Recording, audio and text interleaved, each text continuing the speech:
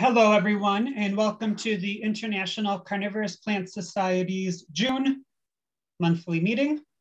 Today, we're going to be talking with Matt Soper on growing Sarracenia.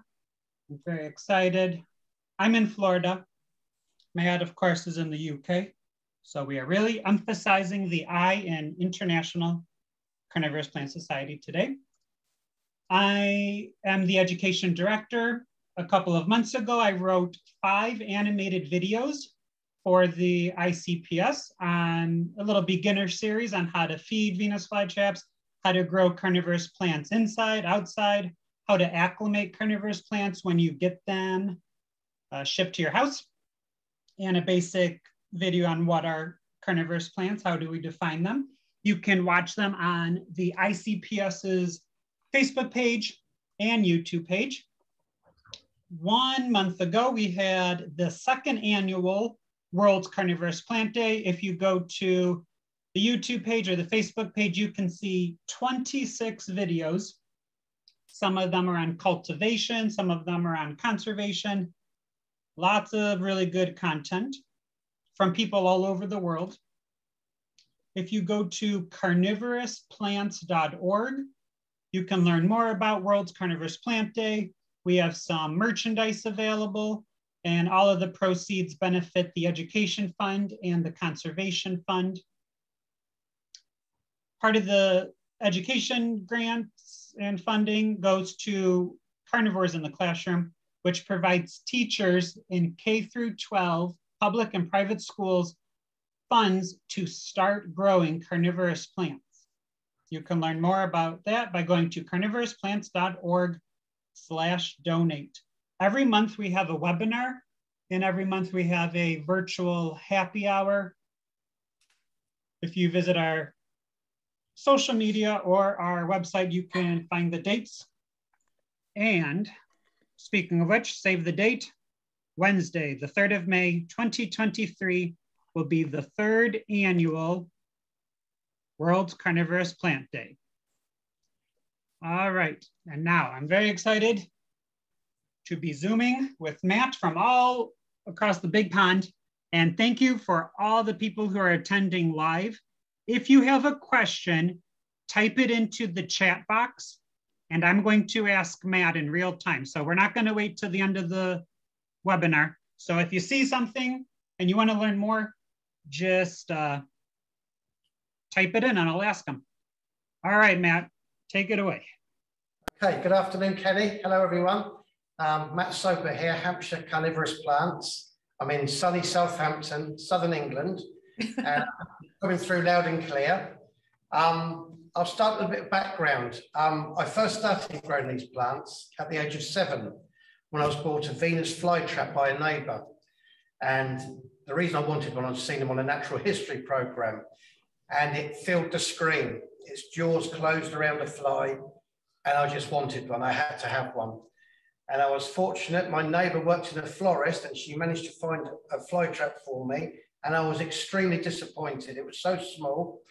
The traps on it were about 5 millimetres or 1/4 of an inch across. I was expecting something this size. But anyway, I tried to grow it. I fed it cheese. I killed it. Got a second plant, and I did the same with that one. I think I fed it some chocolate. But on the 3rd attempt, I was quite successful. And I managed to fill up a plastic washing up bowl, we call them over here, and with all the traps all over it, and it looked absolutely fantastic. But I've been growing the plants ever since. I started our nursery about 28 years ago, Hampshire Carnivorous Plants, on a rented property. And now we have our own acre of glass here, where we grow mainly Sarracenia. And I would say of all the genera of carnivorous plants, we do grow and sell quite a number of different genera. Sarracenia are by far my favourites, and hybridizing Sarracenia is what I like to do. So where we are in temperature-wise, we're in southern England, between Winchester and Southampton. Our temperature range here will probably zone 8 to 9, just in the middle we are. If you go a bit south to Southampton, it's a little bit warmer. North up to Winchester, it's a bit cooler. So we're in the middle. We're about zone 8 to 9. This greenhouse here is a Venlo greenhouse. It's completely unheated. So our winter temperatures inside here are about -5 to 0, roughly. That's the temperature we get in the winter. So all our plants in here do freeze. In the summer months, it gets extremely warm. Well, for us it does. It can get up to about 45 centigrade, which is rather warm. I do whitewash the roof. I don't know if you can look up here and see the roof. We whitewash the roof round about the end of April.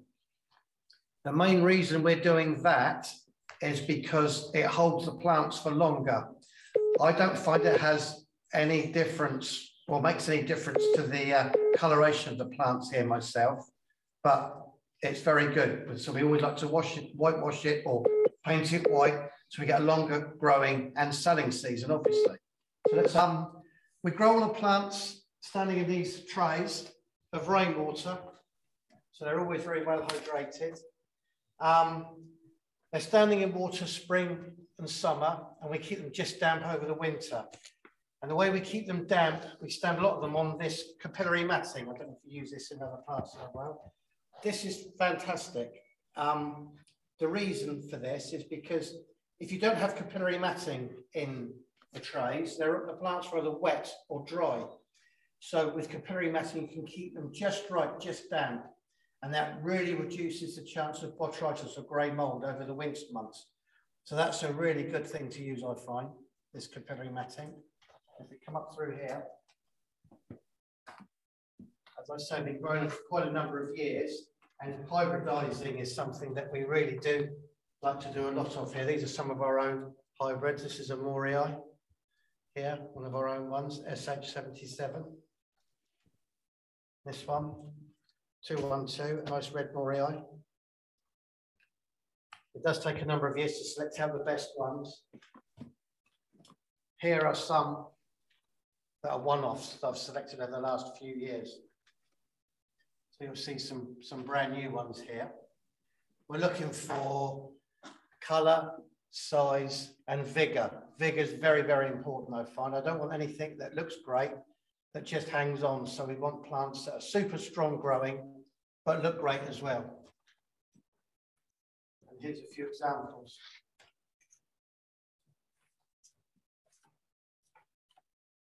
This is one of our own ones. This is called DISP7. It's a giant Cat's-eye crossed with a Flava cuprea. This monster I used to cross to breed other larger plants, and we've used it on quite a number of hybrids. Up here, like things like these. It's very dark. This is a new one, new red mouth. I'm sure it's going to get a lot bigger over the next few years. But obviously, trying to get very, very white-topped Morii is a big thing that we like to do. And there are quite a number of these individual clones here. Very white, very red, large. It's just all the traits that I'm sure you want with breeding these plants. This is a rather nice one. Try and get the white top on some of the Morii. This is one of our own again. Around the top. I've also been hybridizing with quite a few Sarracenia minor oaky giants. This is one crossed with Norman Parker, which is rather nice. But to select out, to get plants to this stage, you've got to grow so many on to pick out the best of the best. So we started here, down here, and then across here. So we start, so these are about 5 years apart. And then you just weed out the best ones and grow those on. But you have to grow them on for at least 3 or 4 years before you know if anything's worth keeping, really. Down through here. Again, some different Morii that we're raising. To bulk them up, we don't have a tissue culture facility ourselves. We have sent a few away and had them cultured, but most of our plants here we propagate by division. And I'll show you to do that in a minute. We'll be doing a nursery. Sorry. A few more types. This is a very dark one here. This is a Morii. It's extremely dark. Different reds, red flowers. Yeah. So obviously, we're just looking at this sort of thing. We would cross. I want to cross these types next year with minors more, because we've done what we can with the Morii. I think now this is a nice brown striped one here. But we've gone as far as we can with those, I feel. Some of the lower hybrids are getting quite popular now with high colour in them, as you can see here. But it's what you like, it's an individual choice. But I think now the main thing for us now has got to be vigour. They have to be really strong growing plants. We don't want anything that's just gonna hang on. Doesn't matter how good looking they are. They've got to be really strong and vigorous. And the white ones here have a tendency to be a bit weak and slow. So some of these selected Mitchellianas are pretty strong growing. The weaker ones we just discard.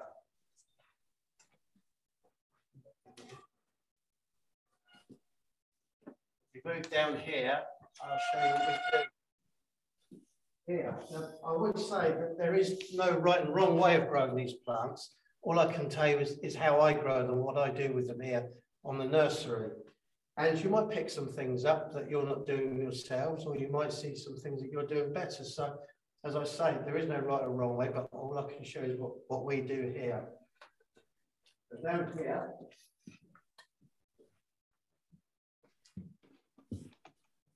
we'll start from the beginning.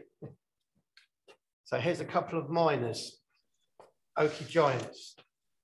Now, the reason I've chosen these to show you, because there is another tip which we get asked a lot over here.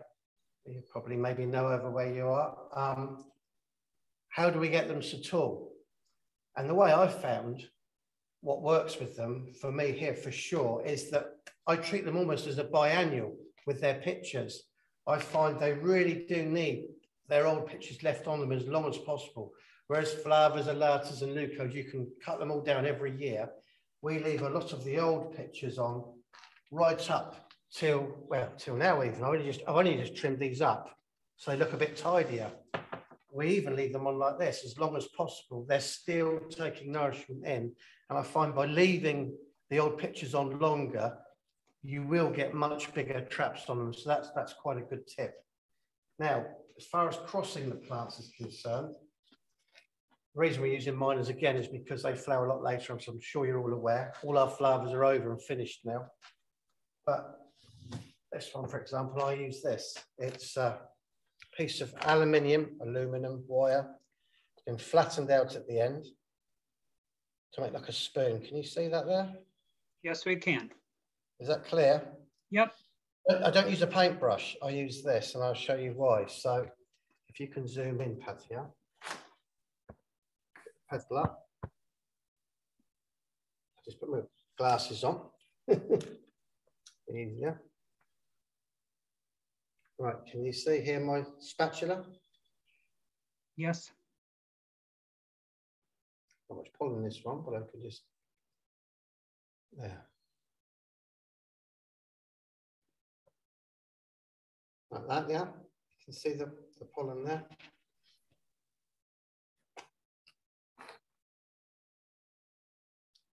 There. Just that to pass it on. The reason I use these are because you can really drive the pollen home on the stigma. Also, they're very easy to clean in water. When you move to the next flower, for sure, you just wash it in water and clean it off. And you know it's spotlessly clean.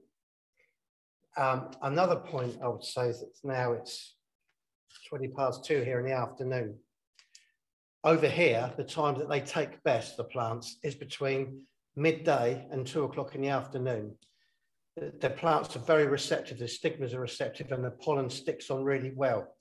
Where you're over there in Florida or some warmer parts of the world, you might find you can pollinate them in the morning, but I'd noticed myself that the pollen just falls off them when it's quite cold, because over here in the morning it is rather cold.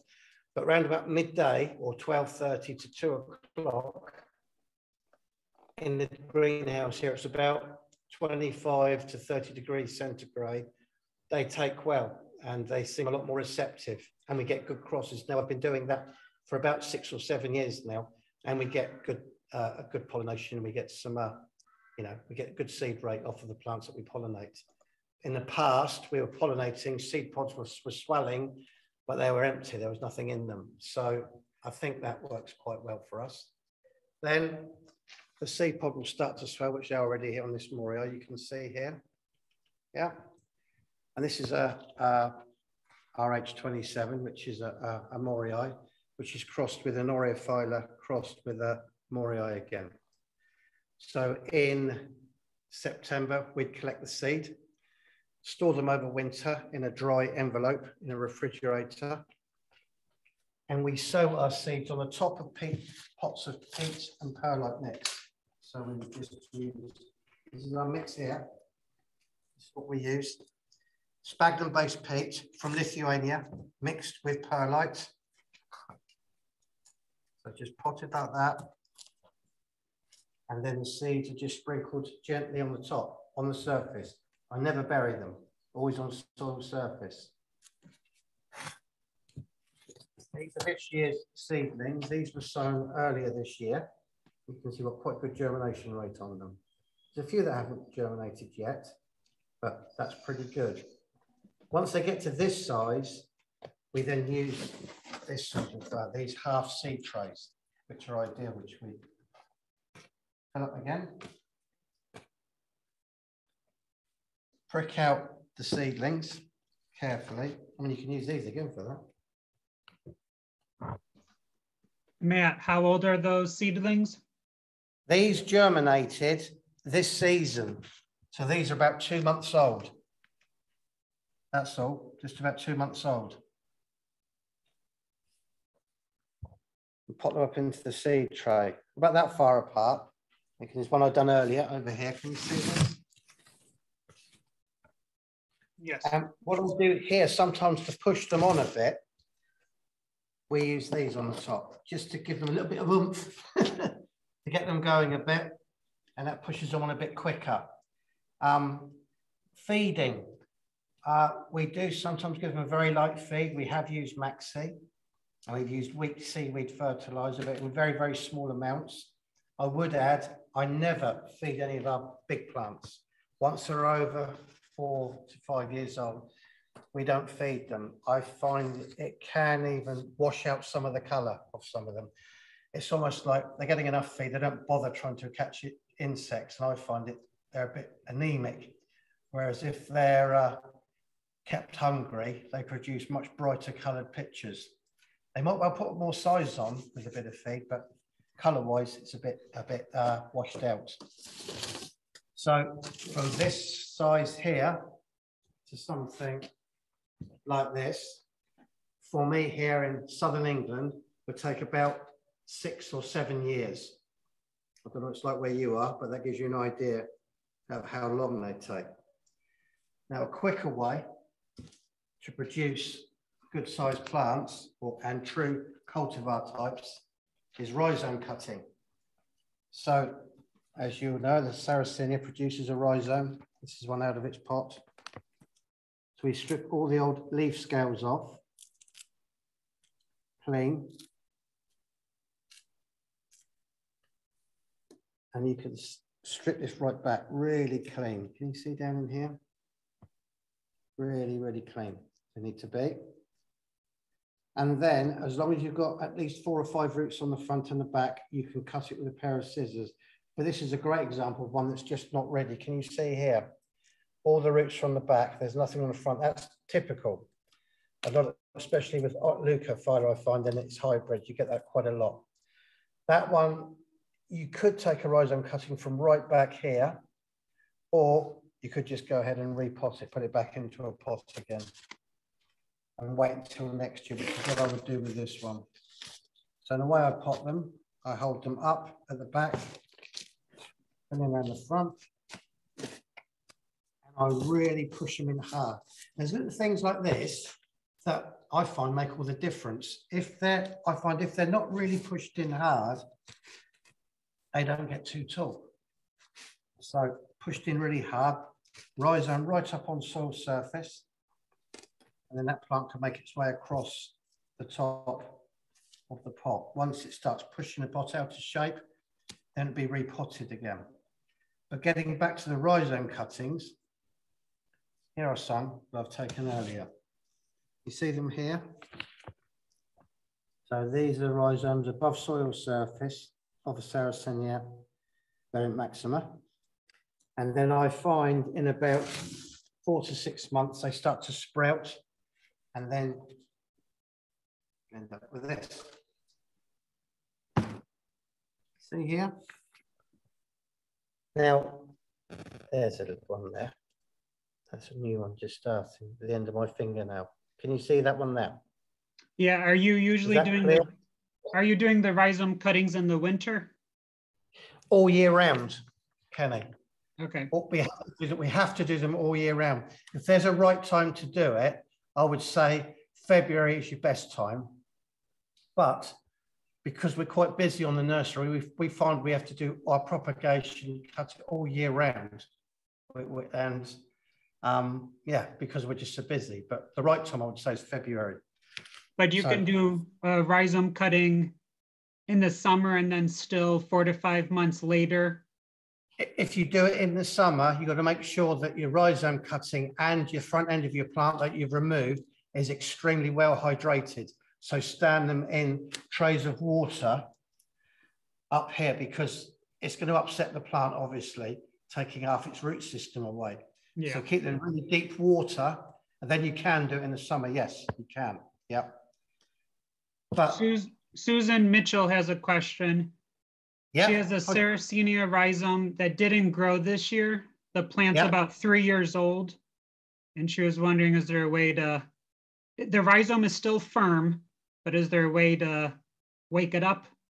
Yeah, we get a few, we'll go and look at some in a minute, that do that. And they can sometimes bypass the growing season. Firstly, don't give up on it, keep it. But what you could do, because it isn't going to harm it, if it hasn't started to do anything like this one here, take them out of their pot. Right? Have a good look at them. Take off any more scales. Has she done this? And make sure it's still white, creamy white. This is a really good tip I found. You see the roots on top? I find if you take some of those off, it can sometimes force them to sprout. So clean them right up, really clean. Obviously, make sure you've got enough roots on the bottom. Excuse me. So that one's okay. Take some of those off of there. An old toothbrush is great to scrub them on top. That can help them break through. It's almost like, it seems to me, you'll help them to break through, you know, or break out. If you've got rot on the end, cut that right back. So, because obviously you can get botrytis or grey mold. So these are okay, but cut them back so nice and clean. Both ends, roots are okay. Like this, yeah. We put those back, so she could do that with clean them all up, back down in, and give them another go. Whereabouts does she live, Kenny? Where part of this, is she from the States? I will wait for her to reply. Because I was going to say, if she's in a warm part, she's in California or something, maybe she might want to pop it in the fridge just to, you know, stratify it a little, get it a bit cold. She lives in North Carolina.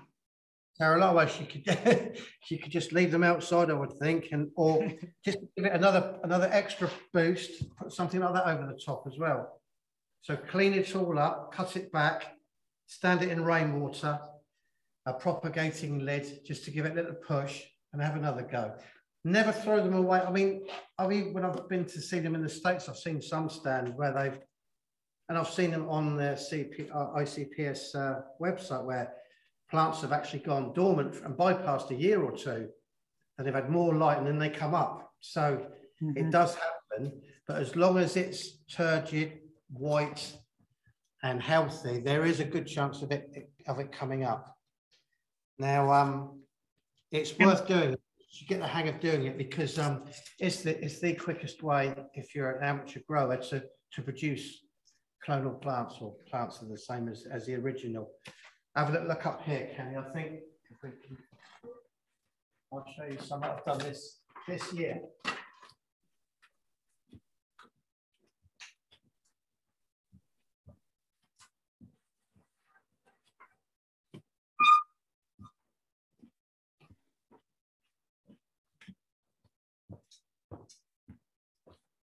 Can you still see me and hear me? Yes, we can. So we have a look at a big fly trap while we're passing. This is a big one. You see that? That's Southwest Giant. It's a cultivar made by a friend of mine down in Devon. It's a rather big one. Some of our fly traps, but we'll look up here. These here are all rhizome cuttings, Kenny. Everything here. This year.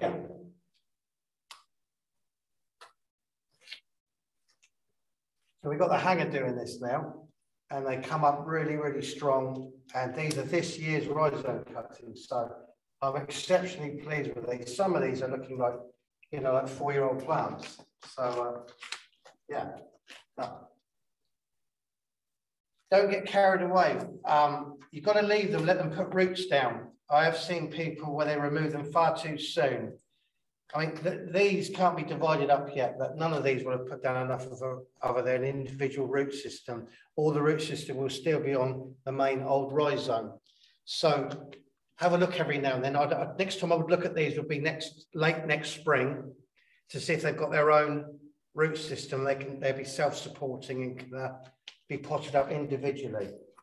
But a great way to produce new plants. Now, sorry? Yeah, so these rhizomes are plants that you are enjoying, that you like, that you want to reproduce. Can you tell us, how do you cull or wean out the seedlings? How do you identify which ones are going to be more colorful, more stronger? Do you have to hang on to them for years? We'll come down, we're in the right place for that. We'll come down here. Yeah. This table here, that's 4 crosses. These are all seedlings. I find you've got to grow them on for at least 3 or 4 years. You can't go picking them out at 2 years. They won't hold the good traits that they have at 2. They can wash out. So once they're 3 or 4, they're reasonable. Then they move over here. These are better than these. See here, size, colour and vigour. Some of these in here look great, but they're quite slow. An example is something like, I mean, this one's not great and it's slow, but that really is just a Sarracenia hybrid. I mean, that would be ideal for someone that just wanted to grow picture plants to Sarracenia. You know, it's nothing special. It's just a non, you know, Sarracenia hybrid, but the nicer ones can be picked out. But basically, Kenny, you've got to grow them on, I find, for 3 or 4 years at least, 5 years even better, here where we are. So I wouldn't imagine our summers are as long as, say, for example, South Carolina. So we've got quite a short growing season. I've just spotted this one. Look at this. Yeah, that's really nice. And that's a Flava Atropurpurea Kimber Red Ruffles across with Leucophylla Pink Lip. So that's a really nice plant. It grows reasonably quickly. I like this really dark stripe down the top here. That's a good plant. And that's the sort of thing, when it gets a bit bigger, we'd cut the rhizome off and propagate up. I think what keeps the Sarracenia quite collectible over here and probably in the States is that, yeah, they are relatively slow. Unless you get things put in tissue culture. If you're just, you know, producing stuff from rhizome cutting, It's a slow process, and the plant has to have a rhizome big enough to cut before you can start doing that. So yeah, this is another one. This is a Leia Wilkinson crossed with a Rita Soper. It's got that nice big red splotch in the back. And can you see it's got this nice red ring around the lid? So that's nice. I like that. But then I suppose it's horses for courses as well, because there's some things that I look at in here that I don't like, but other growers come and say, oh, I like that one. So it's individual choice, isn't it, really? I don't think you can say one is better than another one. But are there any other questions, Kenny, before we move out of this part? When do you personally decide if something's going to be a cultivar, a named cultivar? When I've got quite a few in here that can. When I've grown it on for about 5 or 6 years, we've just named one. We are going to register it with the ICPS for Alan Hindle. I don't know if you've heard of him, but in the Sarracenia world over here, when I first got into growing them, it was, you know, Venus flytraps, Adrian Slack, but Alan Hindle was from Leon Solent near here, and I went down to his conservatory a number of years ago, and I just could not believe the range of colours and varieties he had of different flower forms, and that really got me into growing this genera more than anything else. Alan's plants were just the best in the UK, and a lot of his cultivars are still around over here, and a lot of the good hybrids that are around came from Alan's plants. So he really got me going with growing different Sarracenia, and I named one for him over here. He came down the other day. I don't know if you can see it over here, this unusual lid. This one. Now that's different. It does that, it's reliable. The first time it did that, I wasn't sure if it would be stable, whether it would do it again. But it's done it now. I've had the plant, I've got a few divisions of it. Alan's got a bit of it, obviously. It's a stable, and I think that's a good cultivar. So I would say, before you name one, about 5, 6 years. I've got a lot here with clonal numbers on them. Like that one there's, that's not named, it's H27 with the big red splotch in the back of its neck. It's very, very big. It's got a clonal number, but it's not named properly yet. So yeah, about 5 years. Yeah. We have a comment that says they've been growing Sarracenia for a few years, and it's a pleasure to see someone who does it professionally showing how they do it. And oh, you're welcome. You're welcome. Yeah. And we have another comment, and this is a good question because I also have the same problem. My pitchers grow outside, and there's lots of wind and weather. Do you have a preferred method to keep them upright? Should we go outside and have a look at some in a minute? We'll go outside. Now, we're in quite a windy location here. I think you got to choose, but the biggest problem I have with them is not so much the wind, but when they fill up with rainwater. And the weight of that can make them go over. We don't use any windbreaks here. I mean, if you can, a friend of mine, Tom Skinner, he's got a lovely bog garden, and it's got a hedge around it, which does protect it. And it's an old pond that he's filled in with peat and put his plants in, and they look spectacular. They stay upright really well. But personally, I don't use any windbreaks, but I would use things like Judith Hindle, Sarracenia aureophylla does very, very well outside. North Carolina flowers that aren't too big. Purpurea, Mitchellianas, so intermediate type plants. Stick with those type, obviously Purpurea, Catesbii, Courtii, those sort of hybrids. Wispy ones, we don't, I mean, Leucophylla just goes like that, as does Alata. don't even grow them. No, just stick with stocky intermediate crosses is best. And if you're lucky enough to have a hedge around, place your bog garden there, or if you've got a planter. Make sure it's got sun from morning till night. Sun's vital outside. But yeah, just try and keep it a bit protected. I don't stake any plants. I don't like the look of it. I don't like to see that. If they blow over, I'll be honest, I cut the ones off that have blown over. That's what we do here. So, all right. Look at the ones outside. Sure. So those questions were from Gonzalo and Don Schiller. And then we also have a question from Christian. My plants aren't producing nectar and are dry inside. Any suggestions? Strange. How long has he been growing?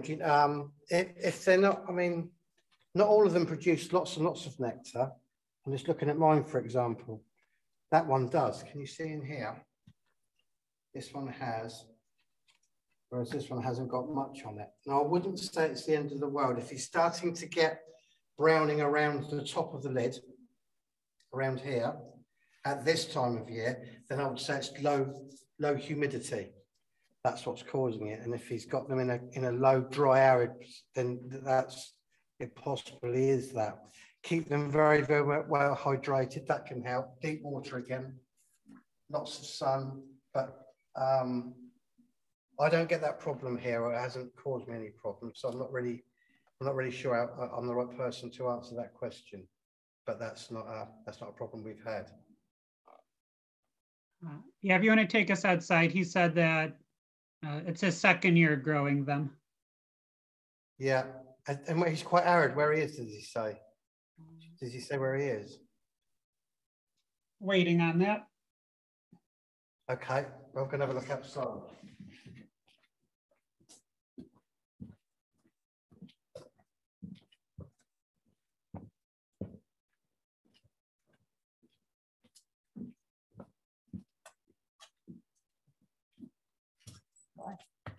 He's in San Diego, California. Right, yeah, it's probably quite hot and dry. I mean, if the rest of the plant's okay, I would tell him not to worry too much about it.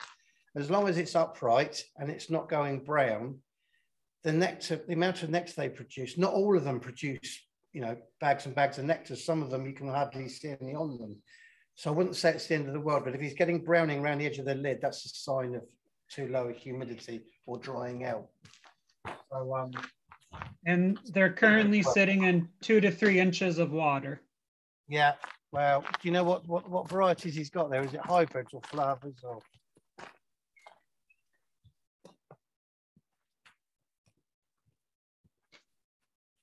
Oh, it's lovely. It's a nice sunny day now. Look, don't get this very often. About an hour ago, Matt was concerned it was going to be raining. It was. There we are. So I'm super pleased with this. This is our bog garden. It's done far better than expected. The southwesterly wind from the Solent, which is the sea south of us, next bit of land's France, comes up through here, and you can see we've got a stake to stake our Scots pine. We do get very windy weather, but yeah, they're all looking fine at the moment. And the construction of our bog here, these are railway sleepers. And we've got one on edge and one on the top.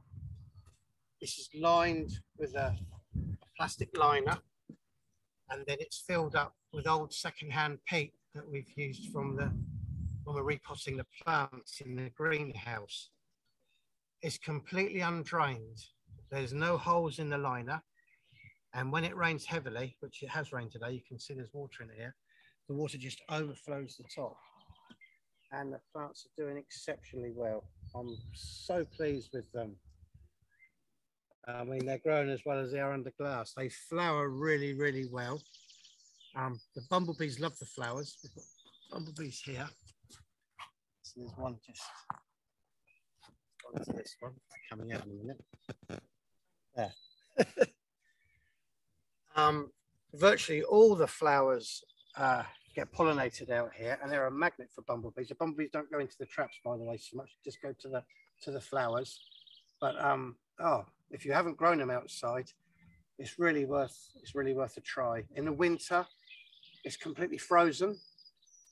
They get covered in snow as well, because so many people ask us, well, when do you bring them in the greenhouse? Well, they just stay out here all the time. So if you're in a zone 8 or to 9, you should get results like this. But also what has come up, which is great, can you see here, these small Drosera, this is intermedia. There's rotundifolia there. These are British natives that have just come up in the bog. Starting to grow away here.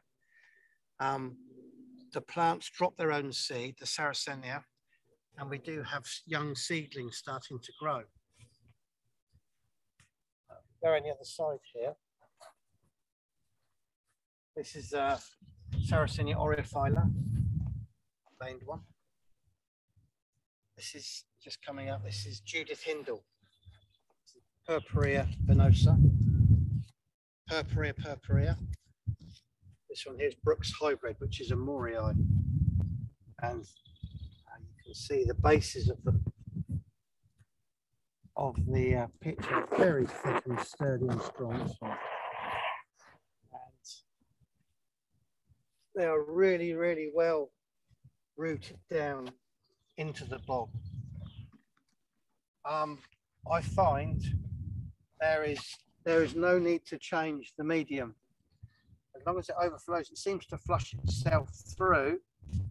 And this medium was in another bog garden further up there, and it's about 7, 8 years old. So, and it's absolutely fine. The plants catch loads of flies out here, and I don't think it doesn't need replenishing at all. They do very, very well. Yeah. What do you think, Kenny? They look good, don't they?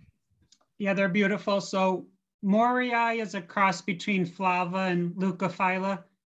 Do you do really complex hybrids, or are you favoring, primary? No, that's a really good question. Before I was quite a few years doing primary hybrids, but now we try and do as complex as possible because you get far more variation in the seedlings. It's much better. It's better fun. You get all sorts coming up. Get some really unusual shapes, colours, and sizes. So I think we haven't done any primary crosses for it's about 3 years now. They're nearly all quite complex, and they're coming through. They're coming through now. Down a cross with Morii or other named cultivar back crossed. I'm trying to do more crosses with minor as well, which although that is a species, is trying to get some different shapes. I was asking, how important is it to grow them in rainwater? I have always used distilled water.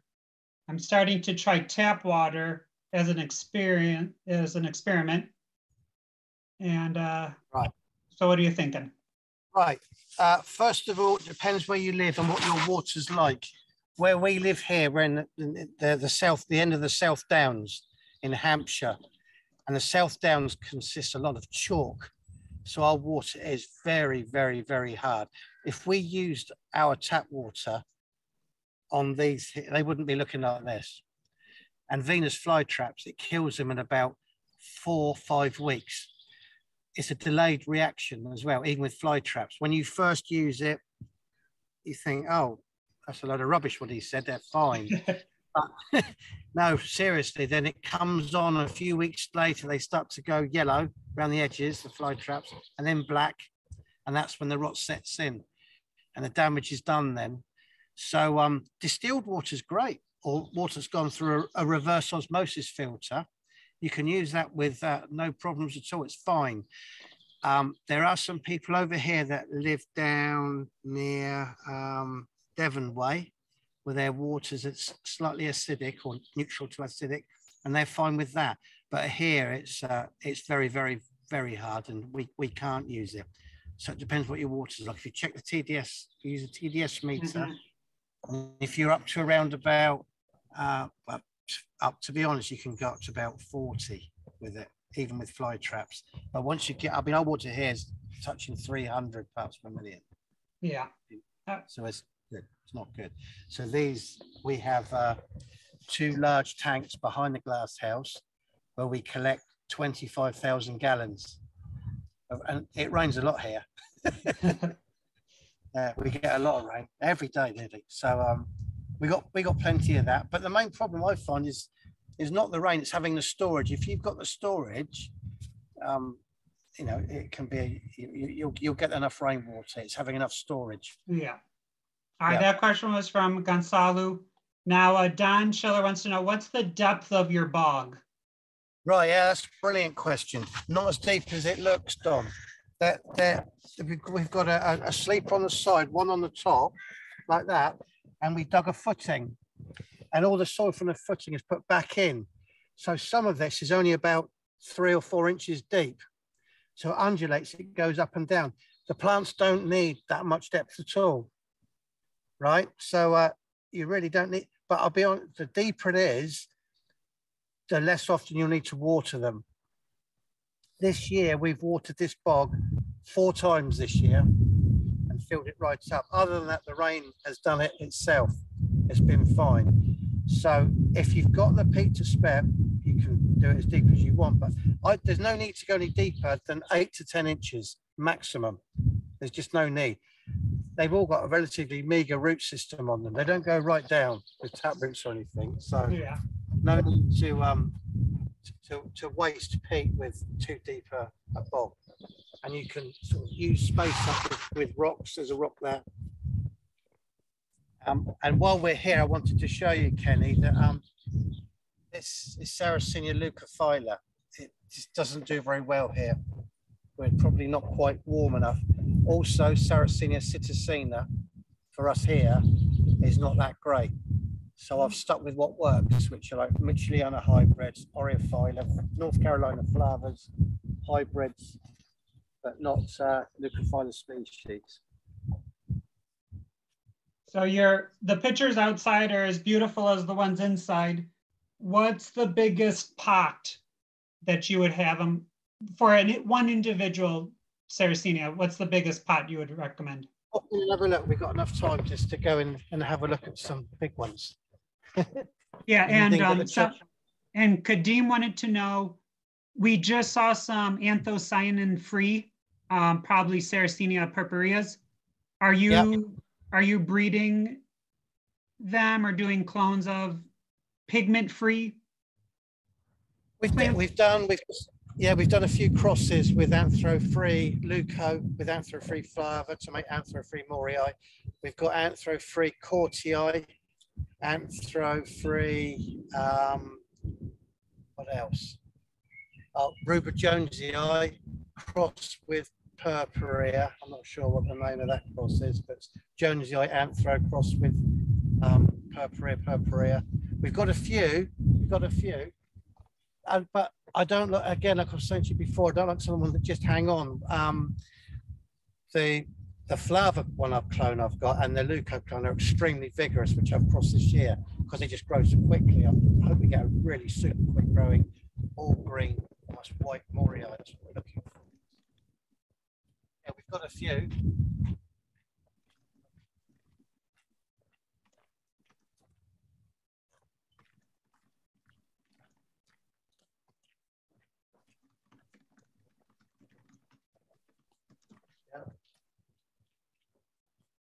Are you still got us? Yes, we have about 9 minutes to go. Okay, we'll try up here, look at some big ones.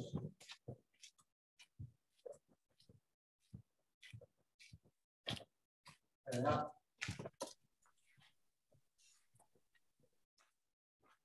This is about as big as we go. That one? That's about 25 litre. That's a flava all red from Blackwater. That came from Alan Hindle. That's an old plant. So that's a big one. We had a lot like this, but they're too heavy. The reason we've got the big plants, they're all for flower shows, for display. And we never use the same plants at different shows, so we alternate them. Yeah, see, big pots don't make big plants, see that? You don't need a really, really big pot. They like to be restricted. Yeah. All right. So, yeah, this one will probably go. We're going to a flower show next week, BBC Garden as well. So this will probably go. It's all the way around, nice and clean. And up here, we've got the red ones, which are slow. I'm sure you know people that grow them.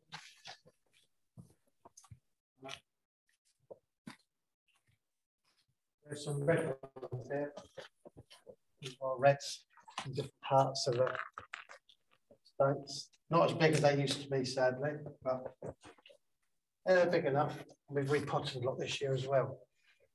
So these are our big plants. And we had a huge repot this year. So a lot of these, or virtually all of our display plants here were repotted February, March. Well, they've had here, we've done them all, didn't we? So, yeah, but so I don't know if you people that are watching find this, but after a repot, usually it washes a lot of colour out of them. And these have been darker than this. I mean, these over the years I've selected out really dark red ones. This is, see, I consider that washed out. That's not a good red, really.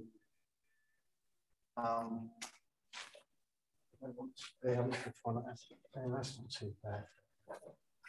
I want them to be sort of really good, you know, a good dark red, really. And next year they'll be fantastic. They really will, because they'll settle down a bit. You can see they've been repotted. Yeah. And next year they'll be spectacular, I'm sure. So I'm really looking forward to next season, really. We didn't go to Chelsea Flower Show this year, which is the biggest flower show here in the UK, but we're going next year, and our display will be, I think it'll be spectacular. So I'm really, really looking forward to it, because everything will have settled down, we'll have good colour in them. Very jello, you know, these dark ones. These, believe it or not, from the garden, out in the bog garden. So these are, we've got courtyard out there. Courtyard's crossed with purpurea. Very dark. It's that one. Yeah. So if it gets that dark over here, I would imagine it would get very, very dark in the States, because your light levels are quite high. So very good. There's some more minor crosses. Look at. Any other questions, Kenny? Do you think, or have you seen the heat affect the color, or just the amount of light? Yeah, very much. Heat, extremely important, definitely. It's only the last few years I've been thinking that way as well. The heat is important. They like to be warm, very warm. We're shut down today.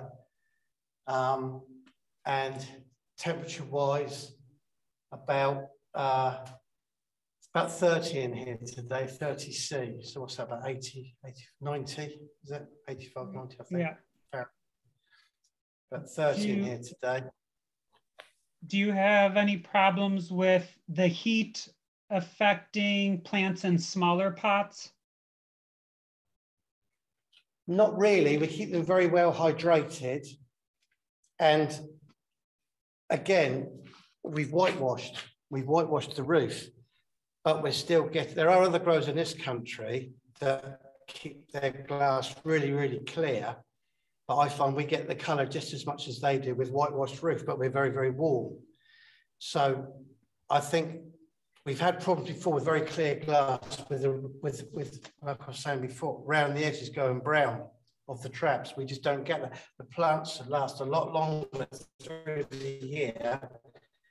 So we can display plants in September even. We struggle with flower a bit, but any of the more hybrids still look good into September. So temperature doesn't, but I think it's the sunlight which can shorten the life of the pictures more than anything. Yeah. Anything else? Yeah, so if anyone else has some questions, feel free to type it in. Yeah. Something unusual.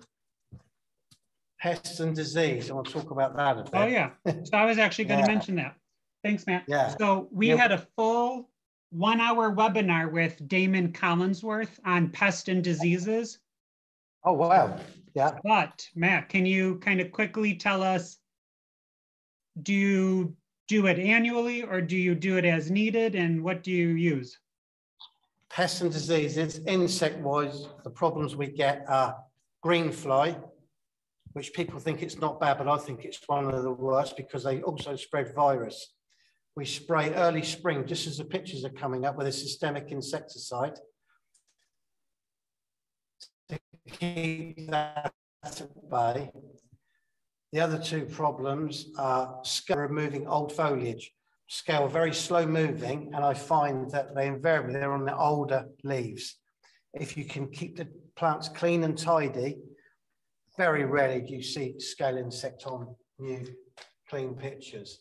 The only species we do still get it with occasionally are Darlingtonia and Sarracenia minor, because we leave the pictures on there longer. But other than that, fine. The other one is mealybug, which is a pain and difficult to eradicate.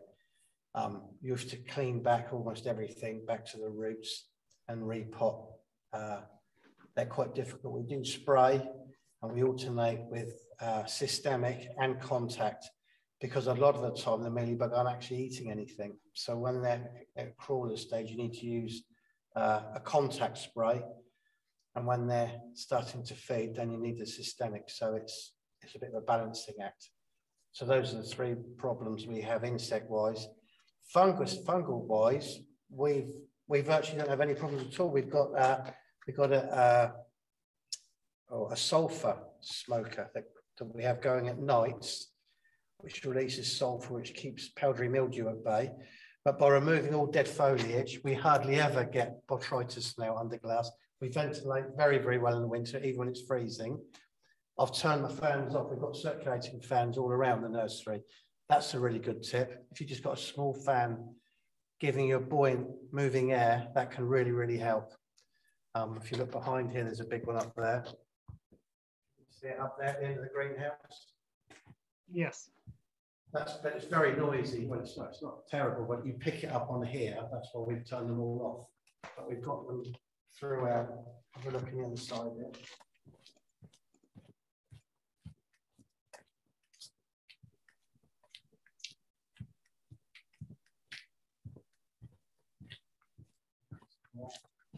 Some purpurates there. Different forms of purpurate.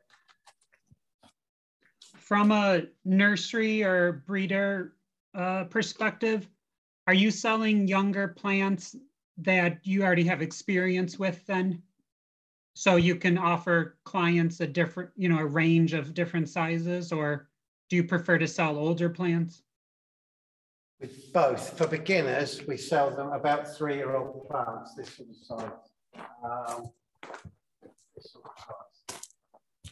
To get people into growing the hobby, but we also cater for the really keen collectors who want the ones in the other greenhouse we've just been to, the really nice select cultivars. Years ago, I was just growing species, it's all I was interested, but to be honest, there at the end of the day, there's only a couple of handfuls of species. Hybrids are the way forward with Sarracenia, I feel.